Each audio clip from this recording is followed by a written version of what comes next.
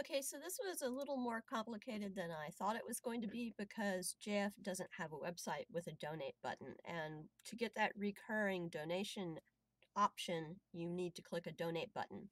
But there's a hack for it, and I'll show you how to do that. So I found this article that shows you how to make a URL that will work as the same thing as a donate button. So I'm just going to take this URL and I'm going to copy it. You don't need to see this because we're going to get back to that. And I'm going to paste it into Notepad. And then I'm going to show you what you need to do to get this working. So the first thing that you're going to need is you're going to need this URL format, and you're going to need JF's email address, which I have because I've donated before, and then your cat's name. So in this address here, what you want to do is where it says business equals info at and then the URL, that's where you're going to want to put JF's email address. And I have that here. It's taterthecat@comcast.net. So I will replace that in there. And now it's going to go to taterthecat@comcast.net. And then you want to change where it says donation to your nonprofit name here and put in what you want your monthly recurring donation to go to. So I'm going to put donation sponsorship for my cat's name, and I just got assigned a cat, and it's Tuna. We'll go back here.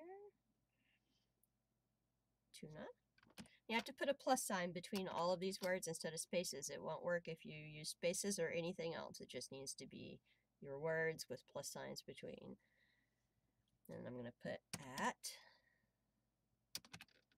the adventures, typos notwithstanding,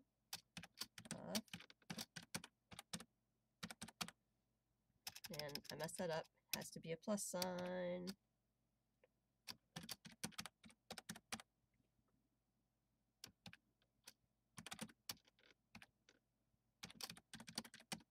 All right, so I have in here, I've changed my URL, and this is now going to work the same way as a donation button. It's the PayPal URL with the donations to the business is taterthecat@comcast.net, and the item name is now donation sponsorship for Tuna at the Adventures of Franklin and Butters. Now, once you've got all of that edited to be your cat and with the correct email address, you want to copy that. And I'm already logged into PayPal, but I'll open a new tab and just paste that into my browser.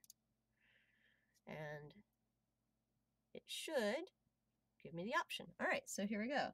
$5. It's going to be a donation sponsorship for Tuna at the Adventures of Franklin and Butters. And here's your box with all of your info to make it a monthly donation, which you can cancel at any time. So make that a monthly donation. I'm authorizing PayPal to pay Tater the Cat for each month for my sponsorship for Tuna. And I just click donate with PayPal, and it will take me to my account and allow me to choose my bank info, which I'm going to cut off so you don't see it all. Thanks. Hope it helps.